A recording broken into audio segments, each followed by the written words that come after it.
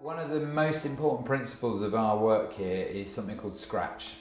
So Scratch is this idea that you test an idea. It's a creative process basically. You test an idea, you look for feedback from people about how that idea went, you think a bit more about that idea, you ideally go away and do something different so you can forget about that idea, and then you come back to it fresh and then you go again.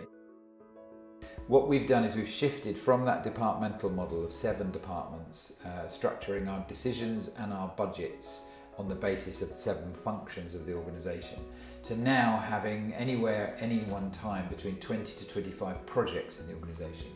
And the projects are the things that we're actually trying to do as an organisation rather than separate kind of functions. And crucially for us as an organisation, it enables us to change. Because one of the things that I noted about that old departmental structure was that it's very resistant to change.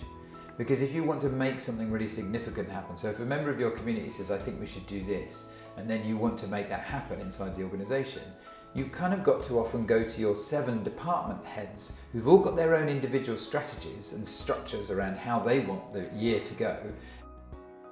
If organisations are not able to change quickly and swiftly, I think that's a massive risk, because I mean, we had a fire here back in 2015 when we lost the back third of our building, a huge space called the Grand Hall, which is a hugely important space for the building.